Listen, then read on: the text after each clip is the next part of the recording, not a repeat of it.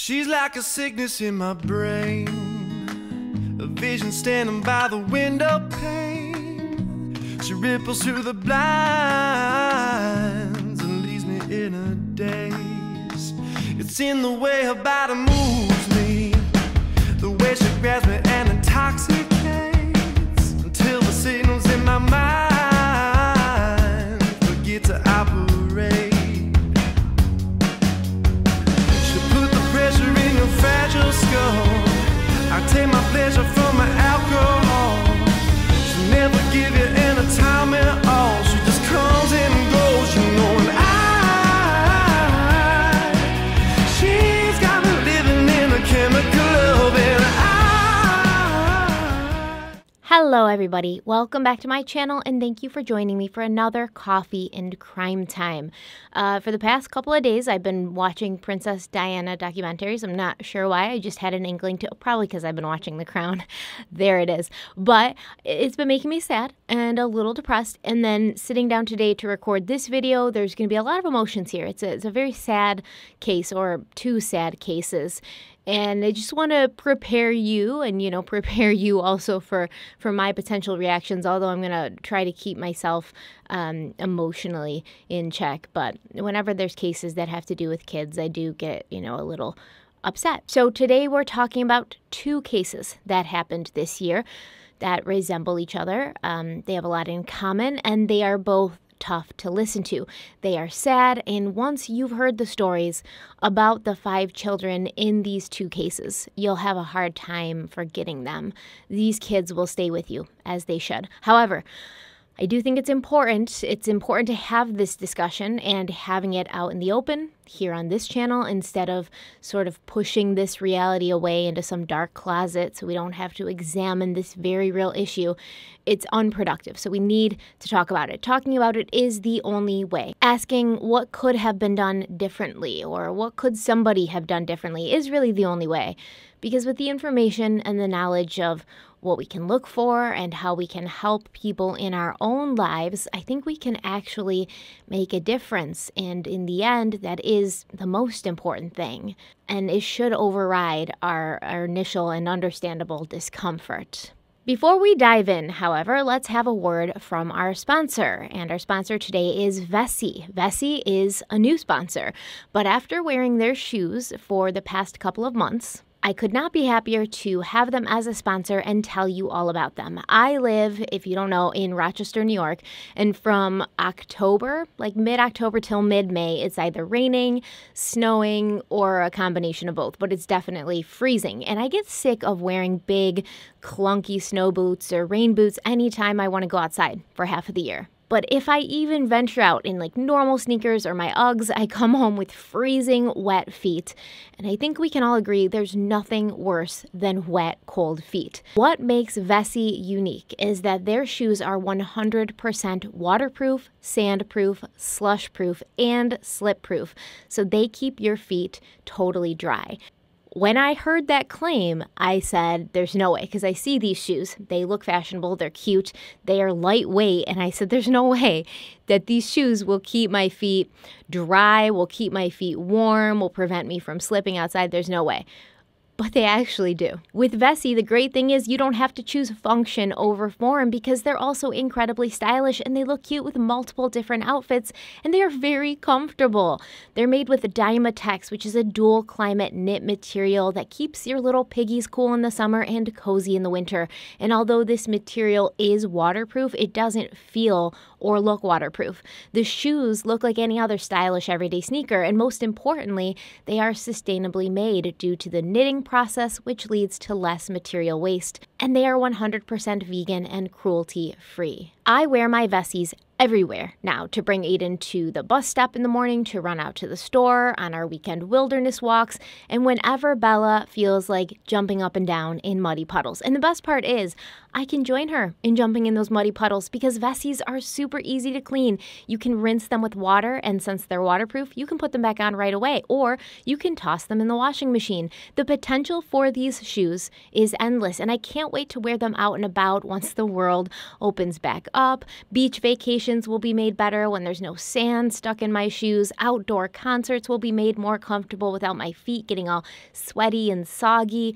There are so many adventures I want to embark on, and my Vessi sneakers will be coming with me. Now all I have to do is get a pair for my husband, who was really jealous a couple weekends ago while we were walking, and then it started raining, and I was frolicking around like a little dry-footed fairy while he trudged along in his regular sneakers because we didn't expect it to rain, and his feet were soaked. He was so mad. Now, Vessi does have an incredible early Black Friday offer right now, so use my link to grab yourself a pair for the winter months while they still have sizes, and you can thank me later. But if you do miss the Black Friday sale, we still have something for you. You can use my code Stephanie to get $25 off your Vessi shoes.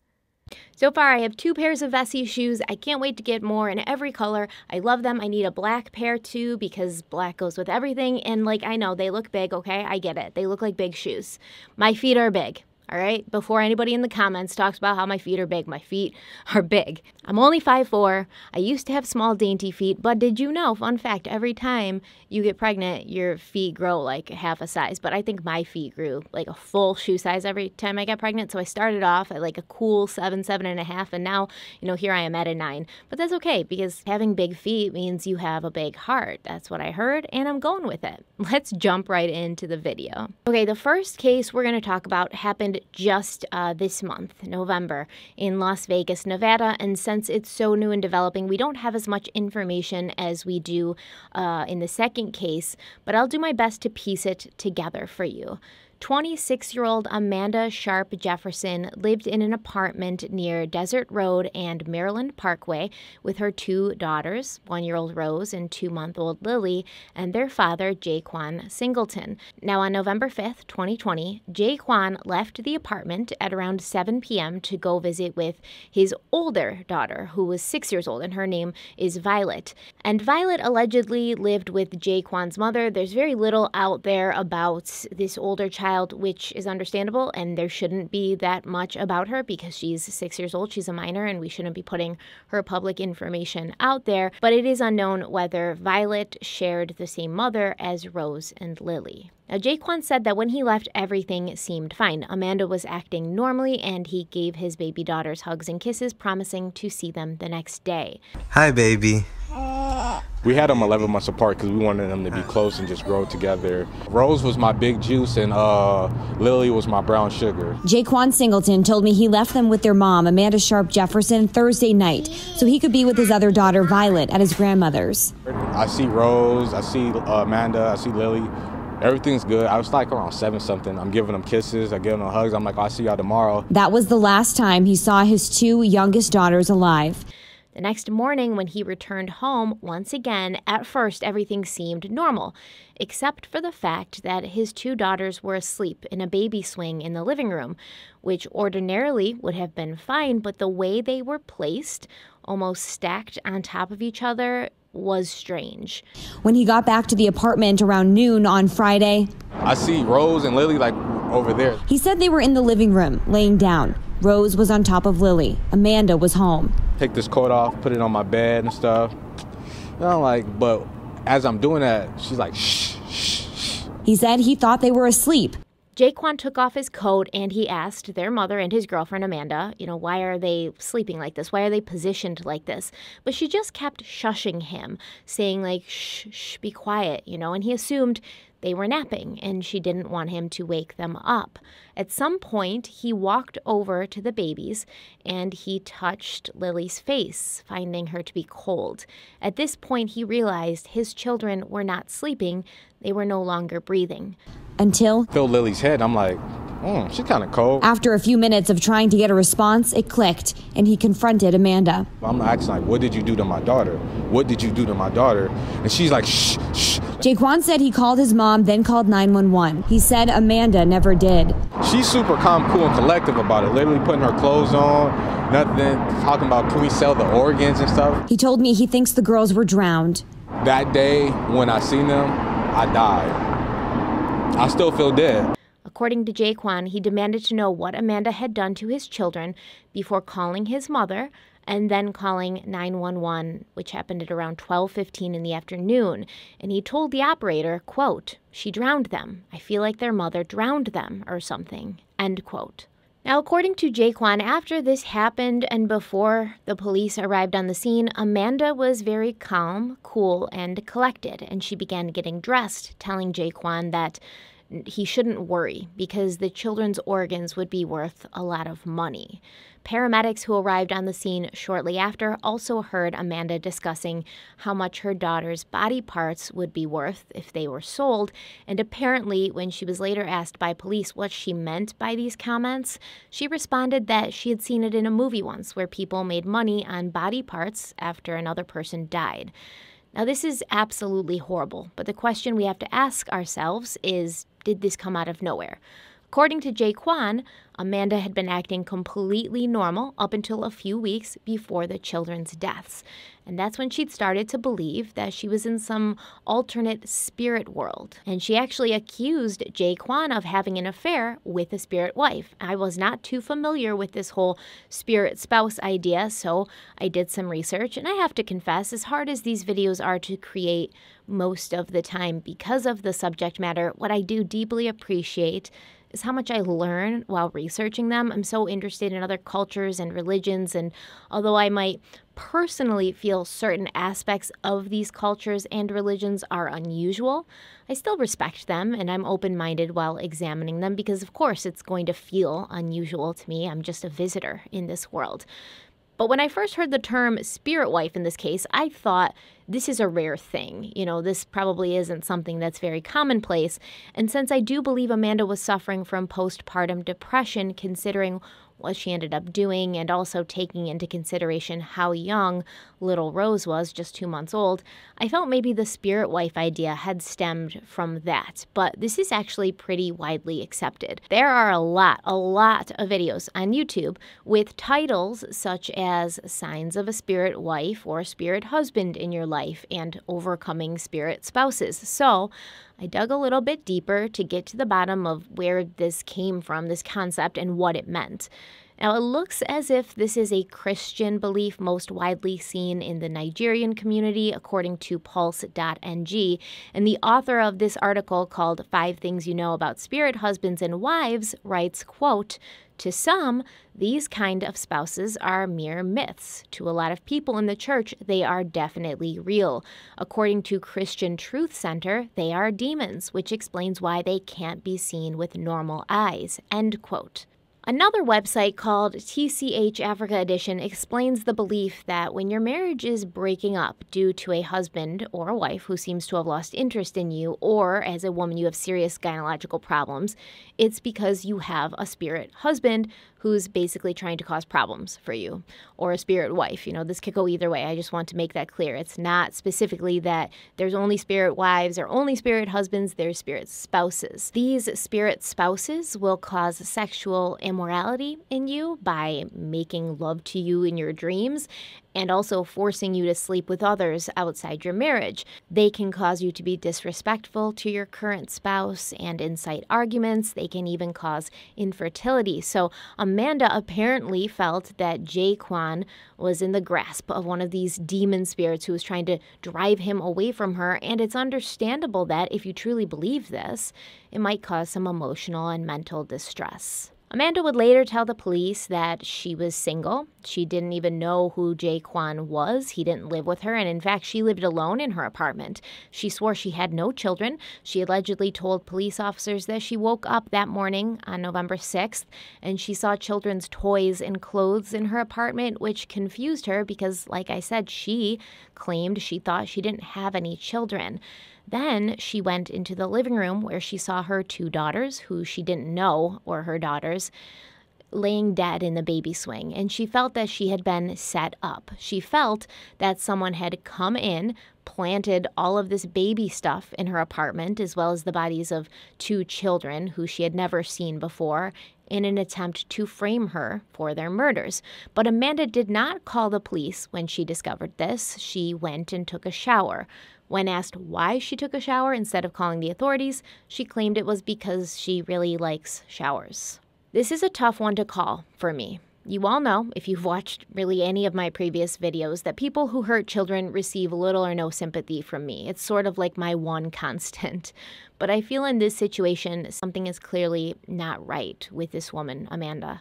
I don't think she's completely mentally healthy, and I do think there were warning signs. It's very hard to be a mother, or a parent in general, let's be honest, and especially with 2 young babies so close in age. Jaquan told a reporter that they'd made the decision to have the 2 girls so close together so that their daughters would grow up close in age, be able to play together, be good friends.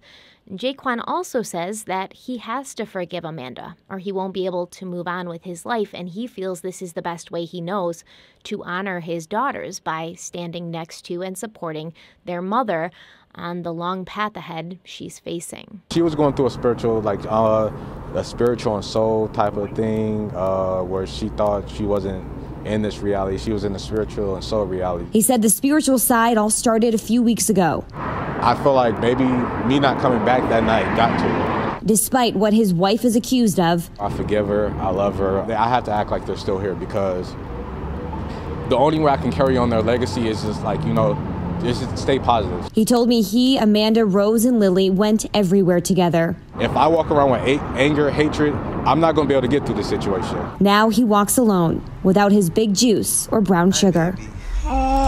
Life will never be the same. Obviously, there's going to be differences in this case, in the next one we're going to talk about. And one of these differences, if it turns out to be accurate, is that Amanda did not seem to be under the influence of drugs or alcohol. Apparently, law enforcement alluded to the fact that there may have been marijuana in the apartment, but cannabis doesn't make you go crazy or kill anyone. It just doesn't. You can't convince me it does. So as long as it's verified that Amanda truly had no drugs or alcohol in her system, it leaves us with the explanation that this may have been due to postpartum depression, which is so very common but hardly ever talked about. As mothers, we're taught and told that we need to always put ourselves last, and that any sign of weakness means we just need to get better at functioning with no sleep and slowly losing our minds. After childbirth, many things happen that make a new mother feel like the floor has dropped out from under her. Firstly, there's a dramatic drop in hormones that were produced at high levels during pregnancy, specifically estrogen and progesterone. So physically, your body's going through all of these changes, and it happens very quickly. Emotionally, although we are supposed to feel nothing but joy and gratitude after the birth of a child, our lives have completely changed, even if it's not your first child.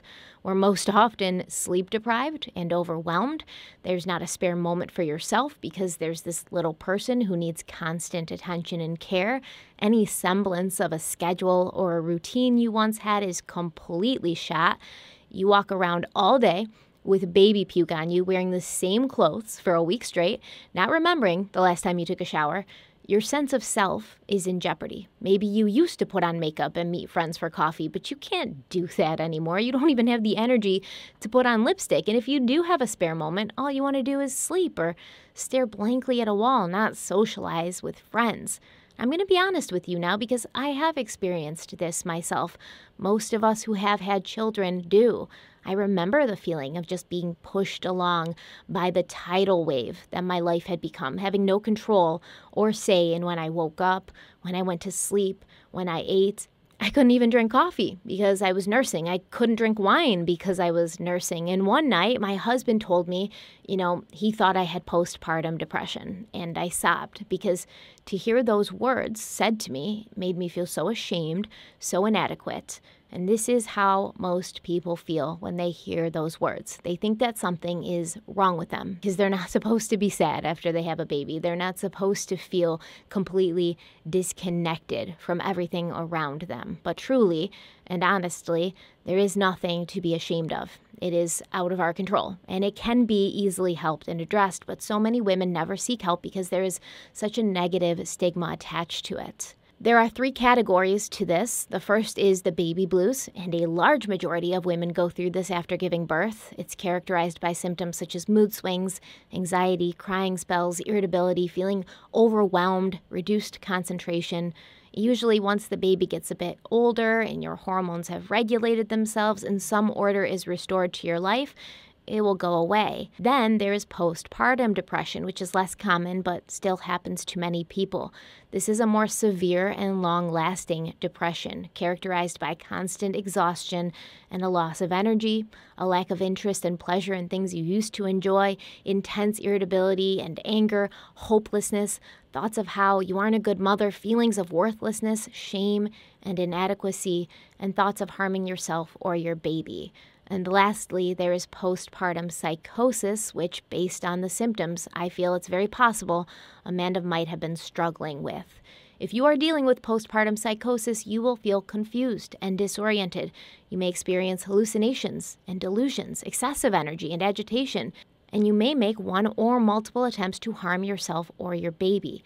If it's true that Amanda did not believe she even had children, and upon seeing the lifeless bodies of her daughters, her first thought was someone was trying to frame her, and her second thought was that she should take a shower, it's very possible Amanda Sharp Jefferson was suffering from postpartum psychosis. I'm not saying she was. I'm not saying that's the only option. She could be lying about everything, but it is possible that she was suffering from postpartum depression or psychosis. Now, Jaquan did give, I think, 1 or 2 interviews to reporters, and after seeing the interview with Jaquan, many people speculated that he seemed too calm and not upset at all.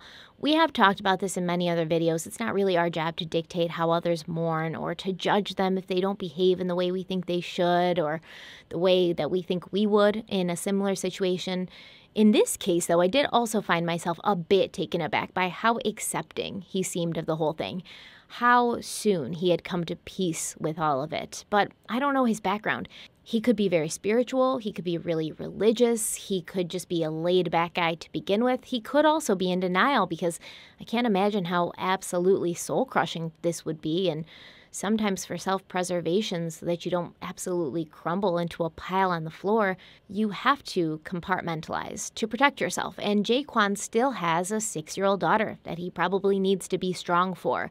If he knows more than what he's saying or he was involved in any way, an investigation will most likely uncover that. But until that time, let's just try to remember that this man has just lost his 2 little baby girls and treat him with compassion and respect. And I am surprised to hear myself say this, knowing my track record for hating on these types of people, but we should also have compassion for Amanda. I truly believe once she gets the help she needs and realizes what she's done, living with this knowledge of what she did for the rest of her life will be a never-ending story of heartbreak and sadness, and she will need a lot of support.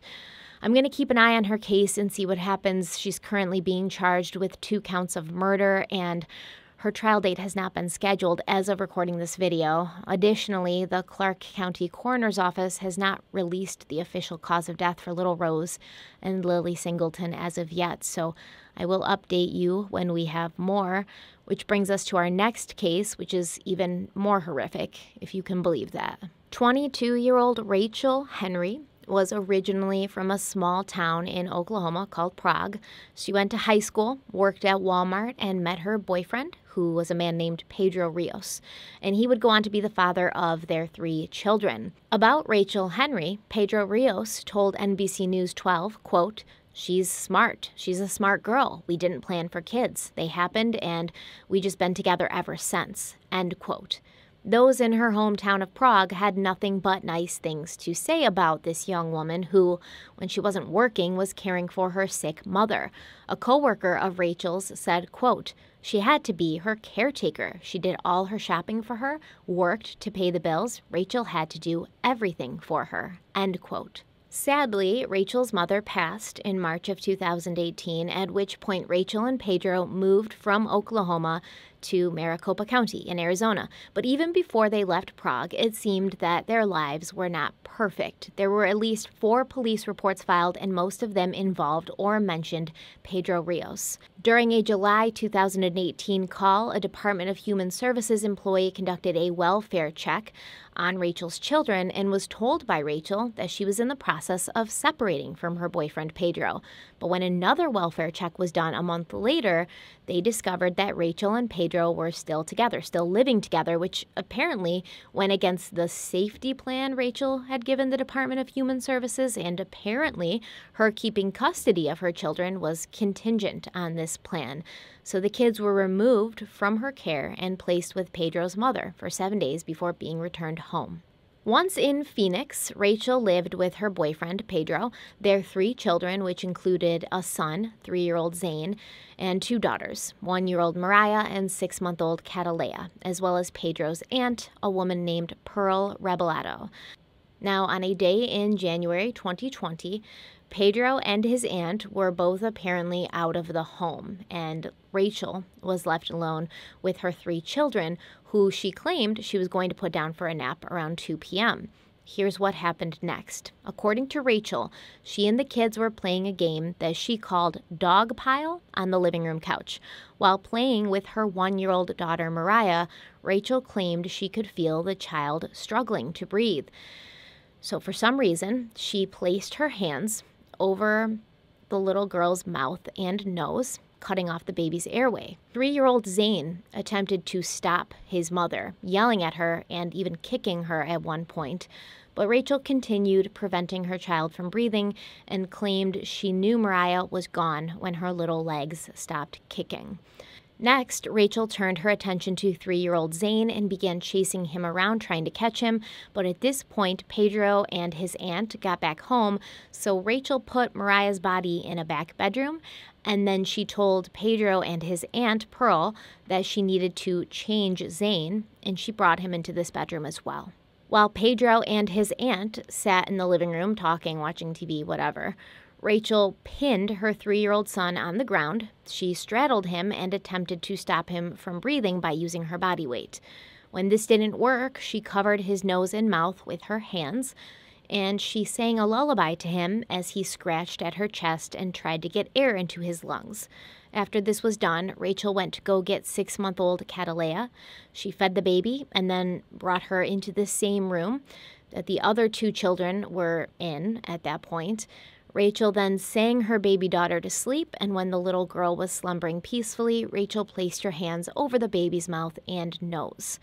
When all 3 of her children were dead, Rachel brought them out, one by one, into the living room and laid them on the floor, telling Pedro and his aunt that they were sleeping. Timeline is a little vague on when this happened or when Pedro and his aunt realized that the babies were not actually sleeping, but around 7:20 p.m., an unidentified woman called 911, and when paramedics arrived, they found the children unresponsive. Rachel was arrested and charged with the murder of her 3 children, but apparently she initially gave no reason of why she had done this. It seems that Rachel had a history of drug abuse, meth to be specific. Pedro's Aunt Pearl claimed that she knew Rachel had been addicted to meth, and also that Rachel had been acting strangely in the days prior to the murders. But during a video call with Pearl after Rachel was arrested, Rachel claimed that she'd been trying to tell people. She'd been going crazy for months, and no one had listened. I'm going to play some of that call for you now. Hello? Hi. Rachel, why did you do that? What happened? I didn't know what was going on. I told you I felt like I was losing my mind because I didn't understand what you guys were, like, why everyone was acting the way they were. I was on drugs and I was freaking out. I was freaking out and I didn't know what to do, and I know I was scared. Why didn't you say something? Rachel. Because I tried to, and you guys kept telling me that I was crazy and I didn't know what I was talking about. I was stupid and I was crazy and I felt like I couldn't talk to anybody. Rachel. Rachel. You don't understand. That's You were getting your IDs. You were getting your ID to go to work. I was trying to help you. I was trying to get you happy and take you to work, take you to get your Yeah, ID so but you it could was start just work. the fact that I was always freaked out because, I mean, everyone kept acting weird whenever I tried to, talk to anybody. They said I was acting stupid and I was acting crazy and I didn't know what I was talking about, this and that and the other. I didn't know what was going on. Oh my God. I don't, Rachel. No, who could have fathomed that Rachel? I don't understand. How you say you felt confused? That's how I feel now. I don't understand. How did you do this? I mean, okay. One thing is that you need to go to sleep or you're whatever you're going through. I understand. Okay, maybe maybe we didn't pay enough attention to you. I don't know. I can't understand this. I can't fathom what you said. I can't understand. I can't understand it. I can't. It just don't pass through my mind, and I don't care about stuff or bad I'm feeling or whatever. That does not pass through my mind. And what you did would never pass through my mind. I've never expected you to do something like that, Rachel. What? I didn't know it wasn't just that. I mean, I don't even remember doing it because I don't know. It wasn't me. That's the point. I kept telling you that I felt like I was losing my mind. I didn't know what was going on. I tried to talk to somebody. They kept telling me I was stupid. I was crazy. I didn't know what I'm talking about. And every time I tried to talk to somebody other than that, you kept saying that I was making it all about You're me. acting weird. Quit acting weird. Oh, I did. Yeah, you're right. I did. Rachel, That's I did. I tell you, because stop being I felt like I couldn't talk to anybody. Rachel, if you can go to the doctors to get birth control, why couldn't you go to the doctors to find somebody to talk to if we weren't paying attention? I thought you were just. I couldn't even go to the store. You wouldn't even let me go to the store. Who wouldn't? You. Who wouldn't let you go to the store? Why wouldn't I let you go to the store? I couldn't even go outside. You could go outside, Rachel. You know how bad I wanted to go to the store. I wanted to go outside. I wanted to do this, I wanted to do that. You said I couldn't be seen by Francisco. You said I couldn't go to the store because all the babies, this and that. And I mean, I was trapped in a house. I felt like I was going crazy. Why didn't you just leave? Because that one night that you said that if I tried to leave, that you were going to catch me halfway down the street, you'd grab me by my hair, you were going to bring me back and beat the hell out of me. Rachel, because you wanted to go out and do drugs over at the park. That's why. I didn't want to go out and do drugs at the park. You didn't say you were going to go to a psychiatrist or something. I'm not going to argue over this with you. I just wanted to know why. So now it's our fault because we didn't pay attention to you going crazy. No, it's not. I think that you were going to kill your kids. But let me tell you. That's the point. So it wasn't me. Sorry. When you're not right in your head, you don't understand. So there's going to be a little less empathy from me on this one. I will summarize the call in case you couldn't understand everything that was said, but basically Pearl asks Rachel, why did you do this? And Rachel responds that she didn't know what was going on, that she felt like she was losing her mind and she was on drugs and freaking out. She didn't know what to do and she was scared. When Pearl asked, why didn't Rachel say something, Rachel responds and says, I tried, but everyone kept telling me that I was crazy or stupid or I didn't know what I was talking about. She also mentions that Pearl at one point told her, you're trying to make this all about yourself. This isn't about you. You've got kids. Stop being so selfish. And when Pearl asks why Rachel could go to the doctors to get birth control but not mention to the doctor the way she was feeling so that she could get help, Rachel accuses Pearl of essentially not even allowing her to go anywhere, not even to the store. At one point, she says, quote, you said I couldn't be seen by Francisco. You said I couldn't go to the store because of all the babies. I was trapped in the house. I felt like I was going crazy, end quote. I don't know who Francisco is. That part of the story isn't clear. I tried to find it, but I couldn't. I can only assume it's somebody that Pearl didn't want Rachel to see. And I guess it blows my mind that it took until after 7 that evening for someone to call the police. Because if you think about it, Rachel was supposed to put the kids down for a nap around 2. And I think the reason Pearl and Pedro were not in the apartment was because Pedro had been at work and then Pearl had left to go pick him up. Once again, I'm not sure the exact timeline. But if Rachel was supposed to put the kids down for a nap around 2, I'd assume that she told Pedro and his Aunt Pearl probably somewhere between 2 and 4 that they were sleeping.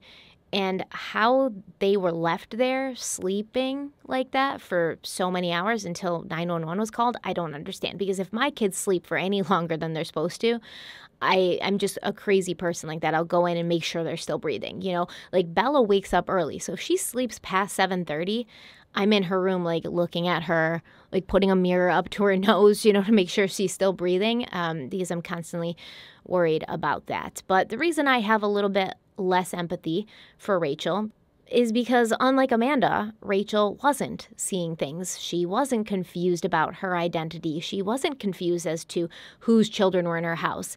And she systematically went through each of those babies and smothered them. Her excuse being pretty much that she wanted to go outside or go to the store and she felt trapped, which is an understandable feeling when you have small children. I completely get that. But still. Additionally, in this call, she admits that she was on drugs, which I imagine was a huge contributing factor, especially when we're talking about meth. Also, I did get a feeling that there's a huge lack of accountability here. I did this because you all said I was crazy. I did this because I felt trapped. And these are, like I said, completely normal emotions to feel when you have young children, but most people don't solve this problem by killing their young children. However, I will say, in my humble opinion, and it's just my opinion, allegedly, don't come for me, the true blame doesn't fall completely on Rachel. The phone call makes it clear to me that she did express to others the way she was feeling, and they dismissed her. They made her feel as if she just needed to suck it up and stop being selfish. The red flags were there. The warning signs were there.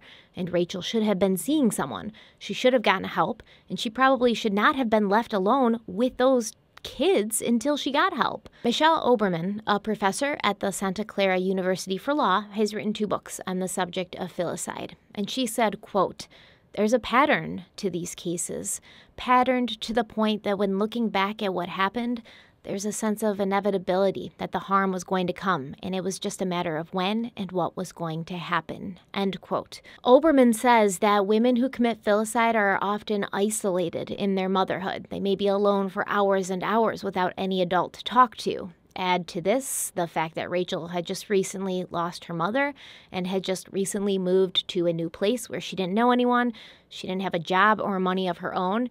It may have left her feeling very sad, very lonely, and very desperate. Michelle Oberman also says, quote, "Who would think it's a good idea for a 22-year-old that's new in town with a drug habit to be on her own with 3 kids, all under the age of 4? That's her job, and it's really hard, but she's not trained for it. No one is trained for that." End quote. Oberman followed this up by saying, quote, "What I've learned over time is there's blood on more than one hand. There's usually more folks who knew and turned a blind eye to the idea that there was a struggle there. It's amazing to me how many warning signs there were and how hard people worked to look the other way." End quote. So taking all of this in, and I know it's a lot and it's hard, what good can come of this? Because sometimes you have to find the sun in a cloudy sky. I'm lucky enough to have a platform where I can talk to people, and I'm lucky enough to have such an amazing audience. An audience I know is compassionate and kind and wants the best for everyone and would truly and genuinely like to go out into the world and put goodness into the world. I know you guys are like that. I see you. I read your comments. I talk with you. I know who you are. So with all of this, how can we help others in our lives? Right now, as we speak, I'm sure we all know at least one new mother. I'm sure many of you watching this right now are new mothers yourselves because, like I said, I see your comments. I see you struggling. I see how tired you are and how you look forward to putting the kids down for a nap so you can sip your coffee and watch my videos. And I have to say, that is the first step. Maybe not watching my videos. I'm not trying to be narcissistic here. Like, the first step is to watch my videos. But what I mean is taking time for yourself. Because even though you are a mother, that's certainly not all you are. In the description box, you will find some resources, numbers you can call to seek help. Knowledge is power, and sometimes just knowing there's people you can talk to if you need It can make a big impact. Any of us in this community would be happy to talk to you as well if you feel like you're struggling and you need a friend. I don't mean to speak for everyone, but I think I can.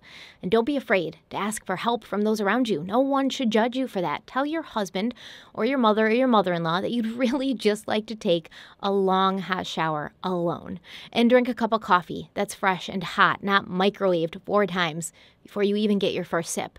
Don't downplay the way you're feeling. Be honest with yourself and your loved ones and say, I need help.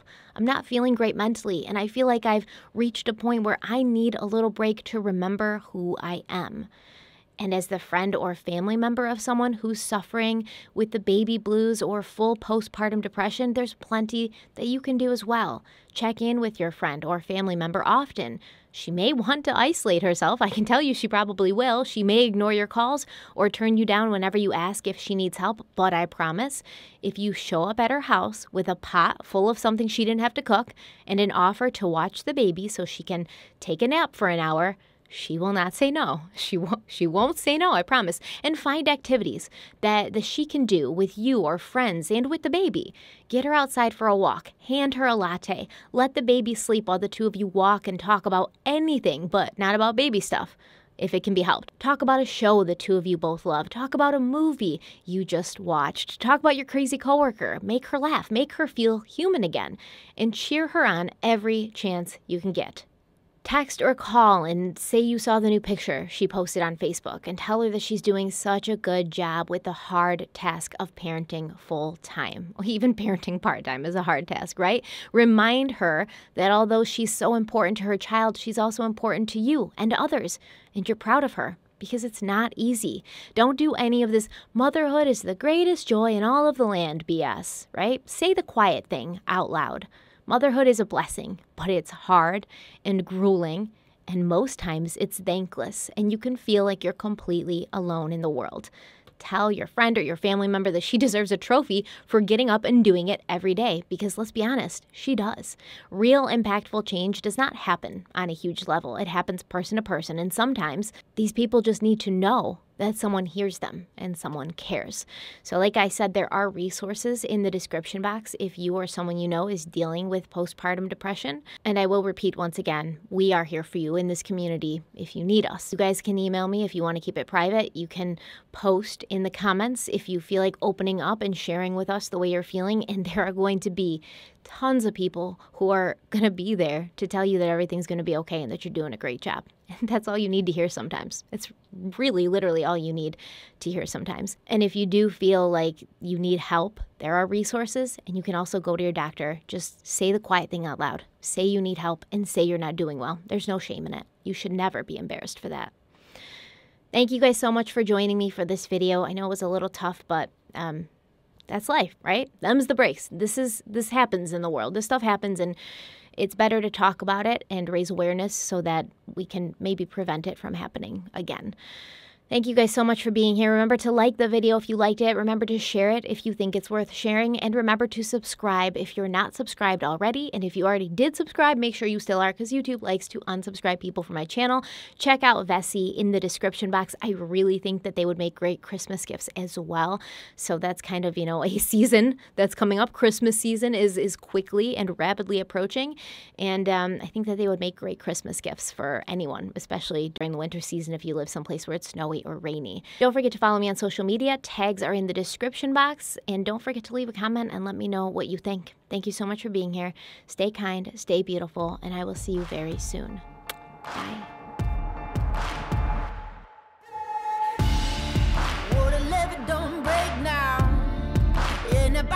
Straight down, and that river runs deep. The mountains get steep, and the voices getting too loud. All these feelings I've buried, it's looking like a cemetery. They're coming back from the grave, calling out my name. Better say a Hail Mary. Well, you don't know how deep it goes until it's killing you slowly. So you got to let it go. I got blood.